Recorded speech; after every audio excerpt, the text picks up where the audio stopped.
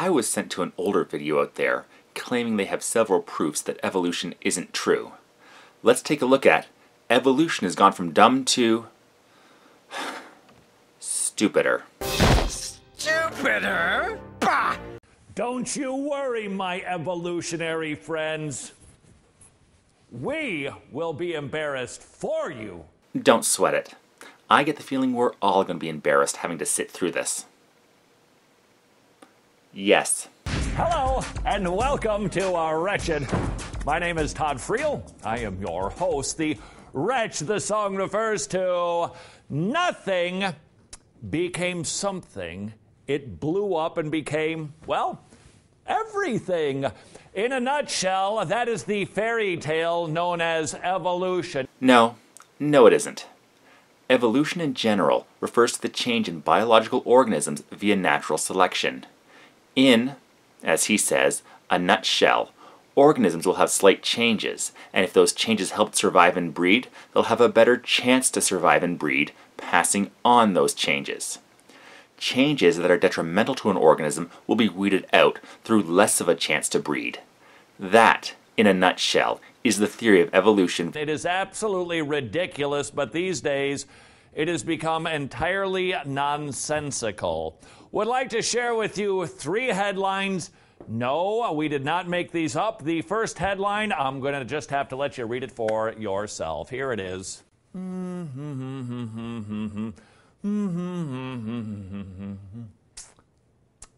That's the theory. Yes, that's the theory, listed in eminent scientist Glenn Beck's site, The Blaze. It reports on a paper that says dinosaurs expelled gases which increased the global temperature. How exactly does this disprove evolution? Like other organisms, it's very likely that dinosaurs expelled waste. That is one big pile of shit. Like most land animals, their waste came in solid, liquid, and, well, gas. Basically, the original paper that you don't cite says that because of the amount of vegetation they could and had to eat, it's calculated that sauropod dinosaurs would expel a tremendous amount of waste gases, much more than current animals. Bigger animals produce bigger farts. Who knew? Anyway, this increase in waste gases would contribute to global warming at the time. They go on even a little bit further in the article. Basically, dinosaur gas blew a hole in the ozone layer, which caused the rays to come down and make them go extinct. No, that's not what the original paper was saying. It says nothing about the extinction of dinosaurs, simply that their environment changed because of the waste they put out. The Smithsonian put out an interesting response to the misunderstanding of this article, asking media outlets to at least try to understand what it's saying and not treat it like some new theory about the extinction of dinosaurs. If nothing else, taking the study out of context and claiming it says things it doesn't is lying and makes you untrustworthy. Doesn't your holy book say certain things about that? I mean, I could take your words out of context and say you don't want people to read the Bible at all. Stop reading scriptures. But it would be unethical for me to do that. Now, mind you, it was just the dinosaurs. We haven't worked out the details on that just yet, but basically, that's the new theory. Really? What happened to the big volcano thing or the meteorite idea? Well, details. The Chicxulub meteor impact is still the leading theory of the major extinction event that wiped out what we think of as dinosaurs. Basically, a massive body hit the Earth, throwing up enough debris to block out heat from the sun, causing a global dropping of temperatures that the large dinosaurs and other animals that had become accustomed to warmer temperatures could not deal with. So, dinosaur farts contributed to the KT extinction event in the same way that a lead miner contributes to mass shootings. And even if it was discovered that dinosaurs were killed directly by their expelled gases rather than a meteorite as previously believed, how does that disprove evolution? New information changes all the time. In 1,000 years, it might be discovered that a different event actually killed the dinosaurs. What really killed the dinosaurs? Me! That's the great thing about science. It improves and changes as new information is gathered. Let's see what he has next. Outlandish headline number 2. This one I'll read if you don't mind. Evolution may help explain prolific texting and tweeting. What? Huh? Did they have this back then? No, the book the article is referring to says that our online behavior can be traced back to evolutionary changes that our ancestors took advantage of, such as attempting to get more prestige in the tribe back then, relating to saying provocative things to get noticed in social media now. In other words, much of our behavior of modern-day humans can be traced back to our ancestors. It's not talking about the physical act of texting, but rather tries to account for how many people behave online. This comes underneath the heading of evolutionary psychology. You see, what we do is we go dig up some bones and we say this is what they used to think like, therefore this is what we think like. Apparently this has something to do with hierarchy or something like that. You have evolutionary psychology backwards. We don't just dig up some bones and say this is how people behaved, therefore we think like this. It's the other way around. We look at how humans behave now and try to understand what adaptations our ancestors would have had to account for them. For example, as I've noted in other videos, we tend to care about those within our personal in-groups. We can work out the evolutionary advantage of this to conclude that since our ancestors did better when they worked together, they evolved a way to care about those around them. All right, just to prove how dumb evolution is, Adrian, if you'd be so kind. All right, David, come here. All right, kind of move your camera to the side if you can. Possibly, can you do that? Not really? All right, now, it's 10,000 years from now, and they dig up David. What sort of story do you think they'd write as opposed to digging up my bones? What would the evolutionary picture look like? And you go, well, wow, it'd be pretty different. I'm not sure what you're getting at here. That if future archaeologists dug you up, they would assume that everybody would look just like you down to your exact height and bone size? They can make estimates of what is found, but it would be folly to assume that one example would be representative of everybody. Look, go to an airport, go to the shopping mall if you'd like to. And just, okay, you ever seen this guy? They dig up his bones, and then they're going to say, based on these bones, this is what the story looks like. Yes, somebody walking like that would be able to tell future archaeologists and biologists what life was like. For instance, that old man you seem to be miming was most likely suffering from arthritis. We can use the fact that not as many bones as we have dug up in the past show symptoms of such an ailment to determine how likely it was to occur in the past, and that it's occurring more often now, meaning that our current lives may be contributing to it, not simply genetics. It's absolutely ridiculous. Even more ridiculous is figuring out what them bones thought like to try to figure out why we think the way we do. Absolute nonsense. That's because they don't use bones to directly figure out how people think. Evolutionary psychologists will use what we know about people, what we have found in the past, tools, migration patterns, genetic drift, and what we understand about the theory of evolution to work out why we act in certain ways. But wait! One more evolutionary headline, this from New Zealand. The universe from nothing rattles faith. What you got here is a book review by a scientist stating the universe came from nothing. Yet again, you're referring to an article regarding a scientist's findings, not the actual work of the scientist. It's almost as if you don't want to look into the original documents themselves. And I have to interject. What does all this have to do with evolution? This is the formation of the universe. Evolution, as I mentioned, is the explanation for the diversity of life. How the universe formed has nothing to do with how mutations that leave creatures better suited to their environment a better chance to pass on those mutations.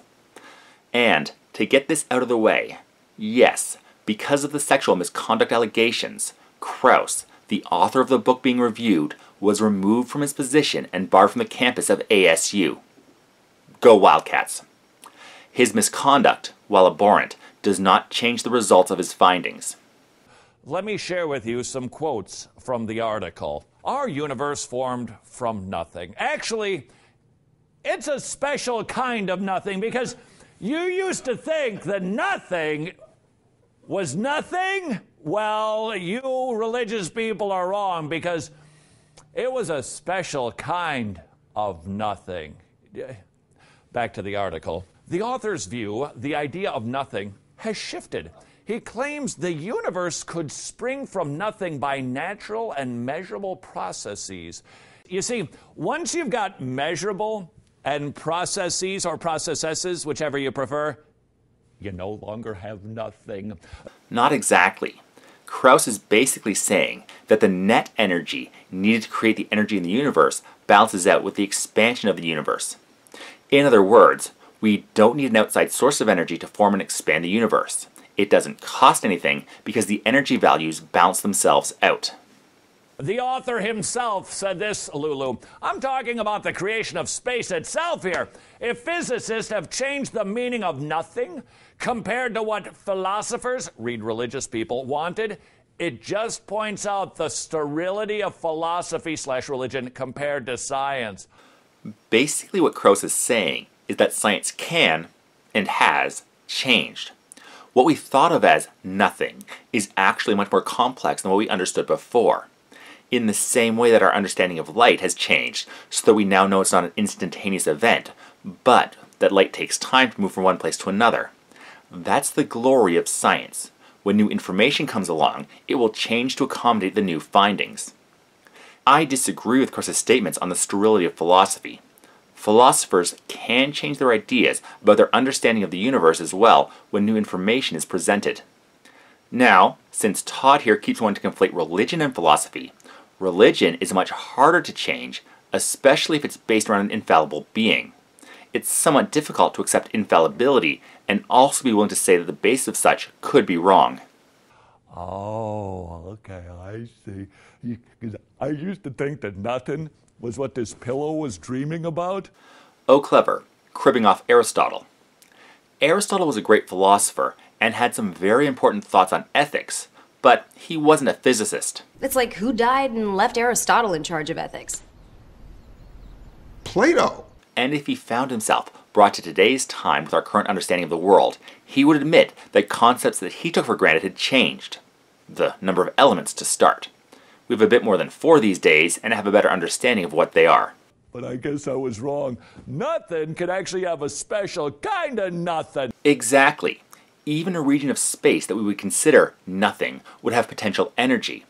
So, even what's considered nothing apparently does have properties. Like you're going to go to the store, which by the way isn't nothing, and look at the counter and say, you know, I'm looking for a nothing, but I think I'd like a special kind of nothing. Not the old nothing that we used to think was nothing. This new bobbing nothing. I'm not sure exactly where you're going with this store analogy. That if you can't order a special kind of nothing from a store, it doesn't exist? You really want to go there, Todd? Try going to a store and ordering some deity.